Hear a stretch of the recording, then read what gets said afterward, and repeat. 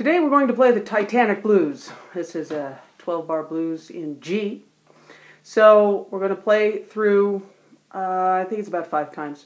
I'll play the melody a couple of times, and then I'll play the chord progression. You can join me on the chord progression, or you can play the melody on your own. And then the last time through, I'll take a little solo.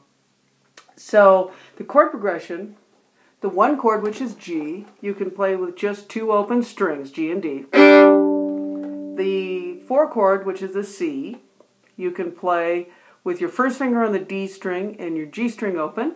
And back to the G chord, 2 opens for 2 measures. And then the C chord, which is again, same thing you just did, first finger on the D string and the open G. And then for 2 measures, and then back to G for 2 measures.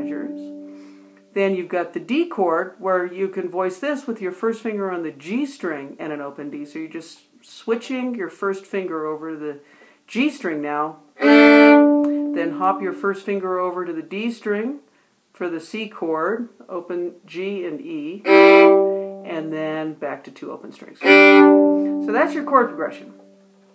So let's play along here. 1, 2, 3, 4.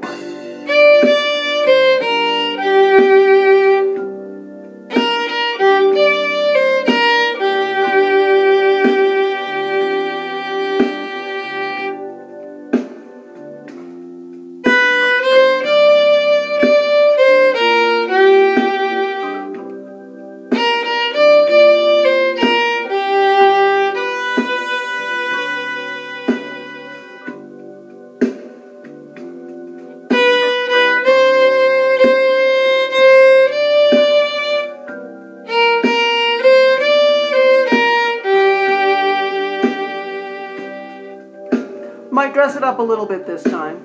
3,